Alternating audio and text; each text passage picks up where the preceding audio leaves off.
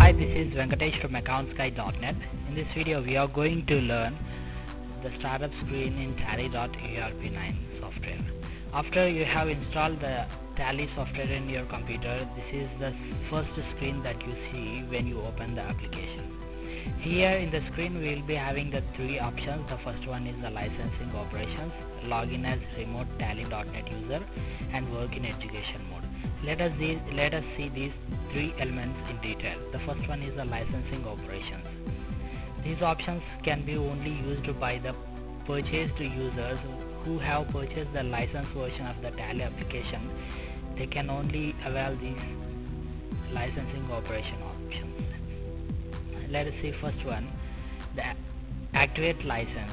This option is used only one time when you are going to activate your license in your computer. For that one, you must have your serial number, your email ID, and you must have an license key. And second one is the reactivate license. When you have surrendered the license from your computer, once again you can only activate your license using this reactivate license option. And come to the third one,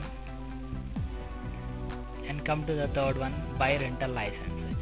If you have purchased any rental license instead of the full license software, you must have purchased for a specific period, you must have purchased the license. Then in that case, you can use this third option.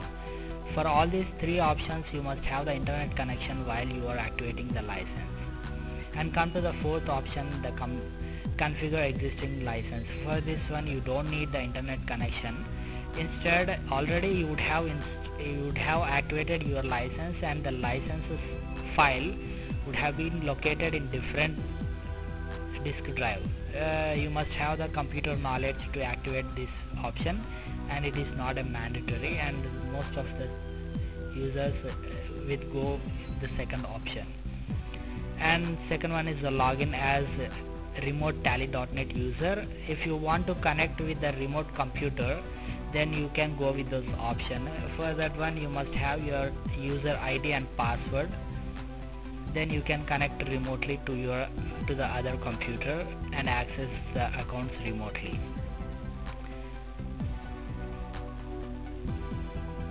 And the final one is the work in education mode. And using this option, even the free users can also use the accounting software for learning purpose, but it will contain a few restrictions like date and Tally.net user and few things. Apart that, you can complete all the features you can access except those things. And if you want to quit the Tally application, you can click on the quit application. And these are all the elements available in the startup screen. Thanks for watching this video. Have a nice day. Bye.